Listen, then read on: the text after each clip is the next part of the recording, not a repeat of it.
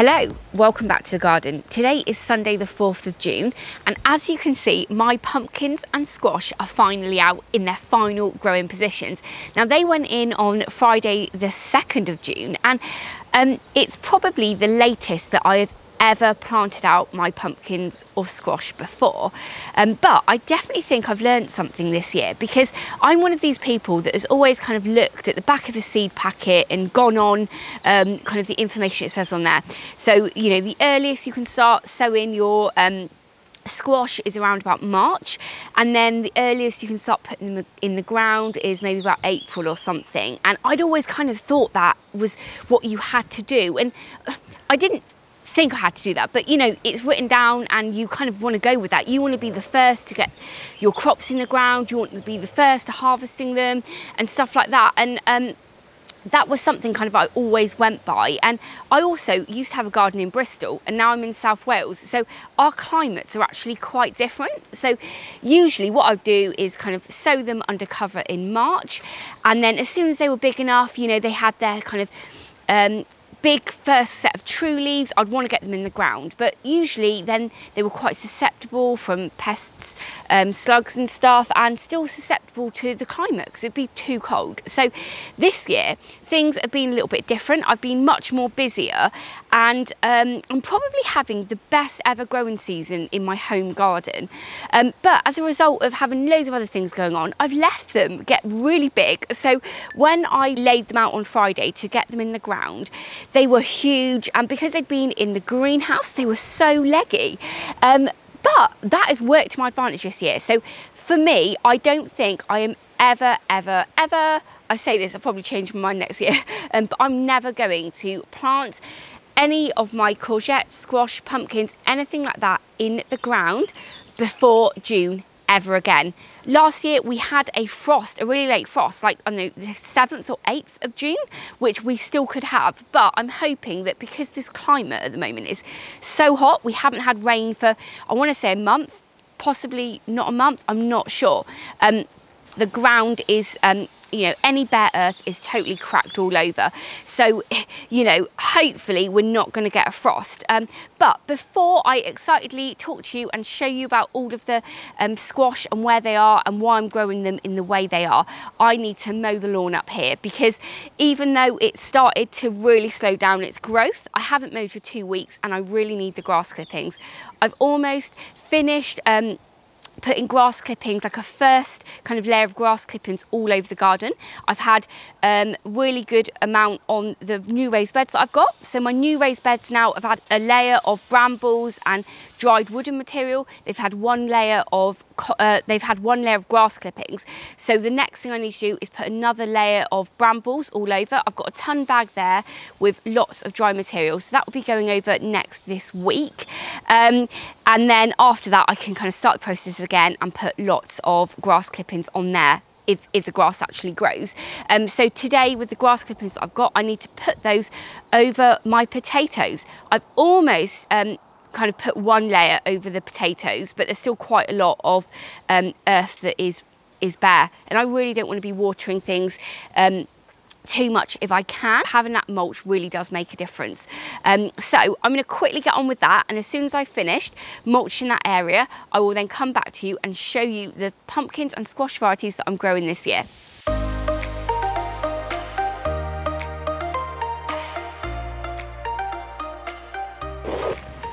About 2.5 to 3 years ago, I think it was now, I actually did a video on using grass clippings in the garden and 5 different ways that you can utilise them. So if you're interested in using grass clippings and you've not used them before, please go ahead and watch that video. I'll put it above in the cards now and down below in the description, because it's so beneficial. And if you're somebody that still actually waters your lawn, you probably find you get quite a lot of grass clippings. So it's definitely something that is so beneficial and useful in your vegetable garden. That's done. So now let's get on to the exciting bit and have a look at my pumpkins, what varieties I'm growing and why I'm growing them in the areas that they are. So we'll start at what I'm calling the pumpkin patch this year. It's about 10:30 in the morning now and the sun's coming round. So if I leave it any later, the shadows are going to be so bad up here. I'm calling this the pumpkin patch because I've got 6 squash growing up here. But this is just a temporary thing this year. I've actually got another metal raised bed that will be going on here. But I think it will probably get put here in, well, the autumn. Over winter I can start filling it. So I've gone for some lovely grow bags. These grow bags are peat free and I think I paid about £2.50 for each of them, and I've gone for 2 squash in each one, and then in the middle I've also put a nasturtium. These nasturtiums are called carousel, so I think they're a mix of different colours but pinks and things like that, which is not the usual colours that you would get. The reason I'm sowing these this year is because hopefully they're going to create lovely ground cover up here, but also you can use them in your salads as well to make it look pretty. So that's why they're growing right in the middle. And then with the 2 squash either side, in the front one here, I've still left the pots up here because I wanted to remember what they were. I'm really rubbish with labels. So if I tell you what they are on here, I can come back to the video when I come to harvesting them. So the first one here and here are both Harlequin. Okay, Harlequin is a slightly kind of smaller squash that is really good for baking and stuff like that. And the reason I've got quite a few Harlequins this year is because they germinated really well. So I've not wasted any of them. Behind we have, here we've got a Crown Prince. I thought I had about 3 or 4 of those growing this year, but this Crown Prince here is the only one that I've got. So I'm really hoping I get at least 2 off there. They grow fairly big, so even if you have 2 pumpkins that you can, or squash that you can harvest, you'll probably find you get a really good amount of meals out of that. 1 Crown Prince will easily kind of probably make 4 really big meals. And then over in this one here, I've got a Jack B. Little. Jack B. Littles are a really small climbing variety. At the time when I put this in, I didn't realise that this was a Jack B. Little. I thought it was another Crown Prince.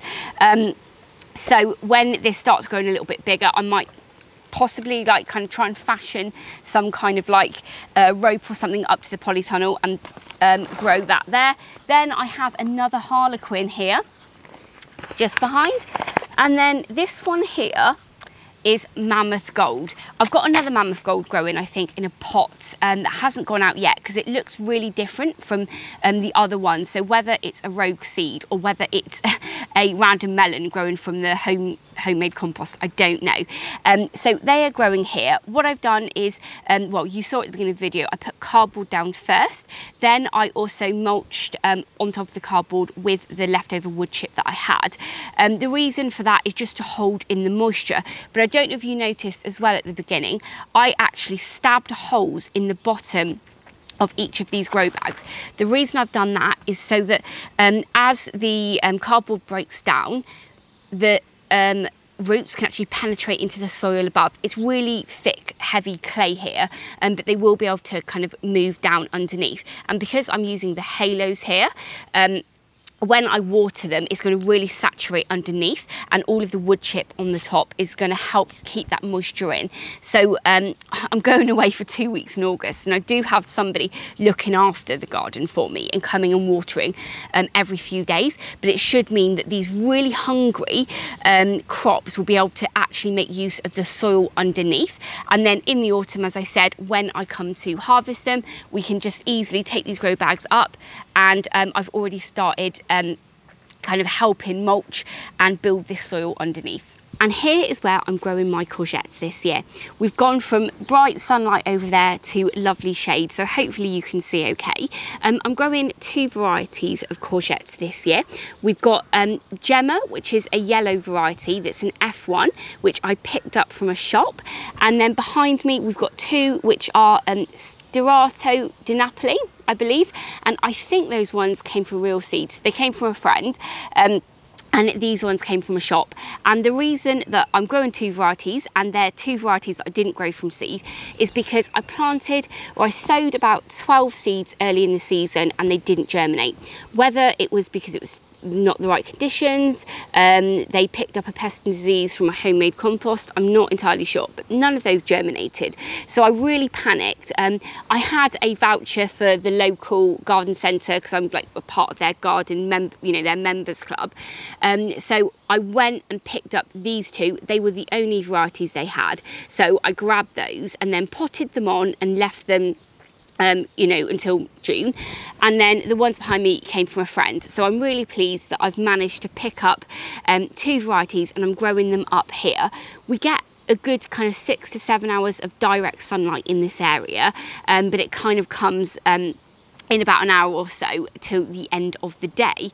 Also, I don't know if I've told you this before, but I also have planted my cherry plum just over on that fence there. I know I was talking about it before, but it's over there. And when I actually started this whole area, created this area, I put my potatoes in here, and I didn't think that I was going to grow anything else. But when I made the pathway, there was kind of this good amount of space, but I do have potatoes behind it. So who knows how they're going to do here. But when I planted these in the ground, really kind of hard clay, so they are in the ground. They did get a water before, a water after, and I kind of put a little top dressing of peat-free compost on the top. So who knows how they're going to do. But also I have put a carousel, a nasturtium in between those as well. So I'd be really interested to see how they grow in this area this year. Let me know what varieties of courgettes you're growing, because I'd be really interested to know. And here you have the last lot of squash I'm growing this year. These are both Jack B. Little, and again, they are in a grow bag. Grow bags look really ugly, I think, especially in the actual garden rather than a greenhouse. Or down the allotment, but the reason I've gone for this is because this is grass underneath and I didn't want to dig it and make a big mess. I just wanted them to go straight in and grow. I grew squash here the first year that I ever grew vegetables in the garden, and I had Jack B. Little here. I think I got 20 Jack B. Littles. I've got this trellis here and it just climbed across it really nicely. This area of the garden gets so much sun nearly all day, and hopefully, fingers crossed, they're going to do well in here. And if they actually do well, I think that I might slowly turn this area into a new bed that I can grow in every single year. In the middle again, we've got the nasturtium. And both of these actually are doing so well. Again, I stabbed holes in the bottom, so hopefully they'll be able to penetrate into the ground below. And looking at these squash, I don't think it's going to be long now before I start getting some flowers. And I think they're going to quickly just spread across here, so I can't wait to see how they do. But there you go, that is all of the squash that I'm growing this year. Oh wow, just found a little shady area in the garden to finish this video, and just as I've sat down I found a little egg. Isn't it amazing? I have no idea where the egg could have come from. Possibly there is a nest growing in this bush behind me, but seeing, oh, I've just broken it, but seeing little shells like this just shows that nature is all around us, and at this time of year we really shouldn't be cutting our hedges or anything like that, because there's lots of little babies. The next generation of helpers are coming through. But anyway, thank you so much for watching today's video. I really am next week going to try on my next videos to film at better times in the day, so you can actually see where I'm filming. I really hope you've enjoyed watching today's video. I've definitely enjoyed making it. I would love to know what squash and pumpkins that you are growing this year.